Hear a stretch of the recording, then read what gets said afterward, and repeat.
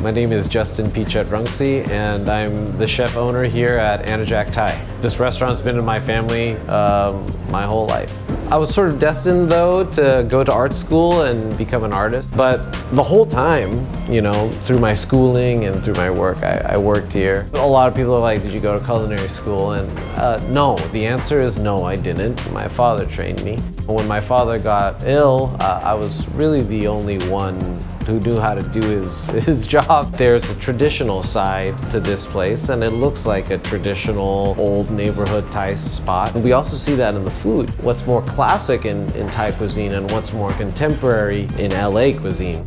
Everyone gets fried chicken here. Whether or not it's your first time, it's gonna be on the plate. The Dungeness crab dish is super tasty. We do them with our house special garlic sauce. The soft shell shrimp is with our Gangkyeowan sauce. The soft shells are coming from Transparency Farms. They're done on the grill as well. You can eat the whole thing, head to tail. Our grilled black sea bream's skin is really crispy and smoky. It's called namchim seafood. It's this bright green, really vibrant sauce.